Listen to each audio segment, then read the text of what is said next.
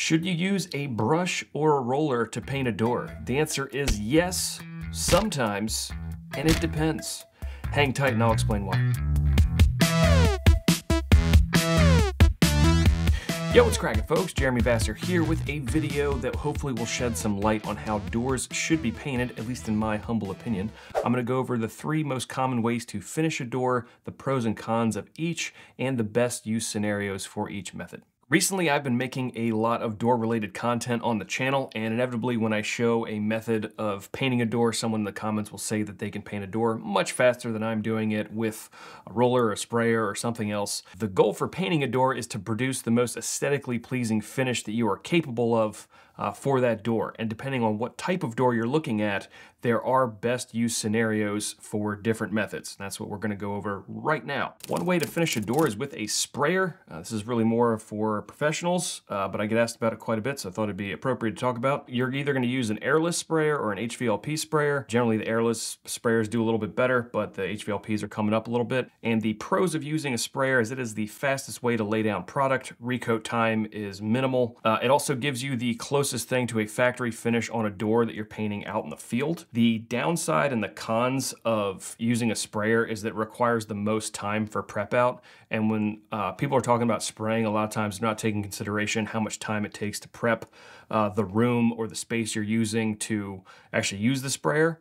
Particularly when you're using an airless sprayer, you get a ton of particulate in the air, so you need to tape off everything that you don't want to get paint on. A lot of times you got to tape off vents, you need to wear a respirator. It's a little bit less crazy with an HVLP, but there's less people using those. Another big con of using a sprayer is that that is the hardest finish to touch up. So if you sprayed a door and it all dried and then something happened to the door where you had to go back and touch it up, it's really hard to match that texture with a roller or any other method of touching up that door. So that's a big downside, particularly for homeowner DIYer that's looking to paint the interior doors of your house. All right, next up is the rolled finish, which you're going to be using something like this. This is a 1/4 inch Worcester roller. You can also use a 3/8. I like the 1/4 inch, and you might even use a smaller roller cover like the 4-inch variety, depending on the type of door you're looking at. One of the advantages of using a roller is that you get a fairly close finish, particularly when you're using a 1/4 inch, something like that, to a factory finish. So it's kind of the closest thing you can do to get to a sprayed finish with just using more like hand tools like this. In general, particularly on flat panel doors, this is quicker than brushing, and it's more appropriate in certain instances, which we will get to in a second. Another pro of using a roller is there's way less prep involved than spraying. You know, pretty much the same as if you were going to brush and roll. You're going to use drop cloths and maybe take off the latch and the doorknob and things like that. But this is a fairly straightforward method to painting a door, and if you're interested to see how I do it on flat panel doors, I will link to that video up here. The cons of using a roller is that you might end up with lap marks if you're not careful, and lap marks are where you can see the roller overlapping the other roller marks. So you want to have a uniform finish so it just looks like kind of that stipple pattern all over the surface. Another con is that a rolled finish is the second hardest thing to touch up as far as these methods we're going over, because if you get a scuff in the middle of the door, in the middle of the pattern that you put on with a roller, then you're probably going to have to re-roll that section or re-roll the whole door for all of that to blend together. Comparative to brushing, you need a little bit more infrastructure in place to do a roller, and you're going to use slightly more paint than you would if you were going to brush it. Best use scenarios for rollers. So when we use rollers, I'm using them on flat panel doors that have no grain pattern to them.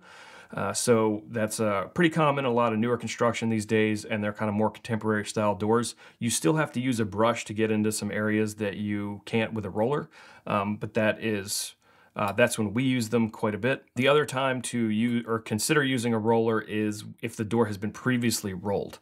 Regardless of what the door looks like, if it's been previously rolled, then you might be locked into just kind of doing the best you can with the pattern that's already there. Number 3 is hand brushed with something like this. This is a 2.5 inch Corona Vegas. It's my current favorite trim brush and what I use to paint the majority of the doors that I paint. Let's talk about the pros of hand brushing a door. Number 1, it's the lowest barrier to entry method of painting a door. You need very few things to do it. You just need a brush, a paint pot, and some paint, and you're pretty much ready to go. Prep out's very minimal. You just use a drop cloth, and your prep's kind of the same if you were going to roll the door. It's also the easiest way to touch up a door. is if it's brushed, because you can just pick up that brush pattern that you did. If it got scuffed in the middle, you just carry through that brush stroke, and it generally will blend in if you have good stop points. Another pro is that hand brushed can be if done correctly, is a really nice looking classic finish. It's actually a finish that a lot of my clients prefer, particularly on certain types of doors like 6-panel doors and front doors and things like that.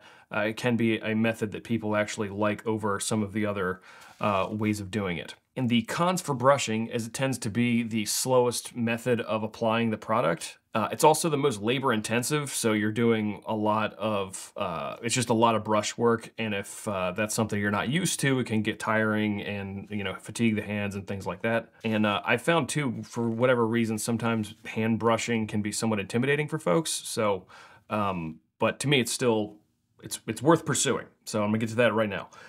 Best use scenarios for hand brushed finishes is like anytime you have a 6-panel door that has a grain pattern to it, I think it looks way better to have it hand brushed and you're following those patterns. I've done 2 videos recently about producing that type of finish on those doors, and I will link them up here. Also louvered doors, which have the slats in them. That's one of the use case scenarios where like a sprayer is definitely the easiest, but if you're not gonna spray, which most people aren't, hand brushing is the move. It's super hard to get in there with a roller. If the door's already been brushed, it's a good idea to just keep with that pattern and brush it and try and clean that up as best you can. And then the other kind of most common use scenario I see is front doors. Most folks like the front doors they have, a lot of times they've already been brushed, and it's just a more classic look to have it hand brushed, at least in my experience, and I've painted a lot of front doors.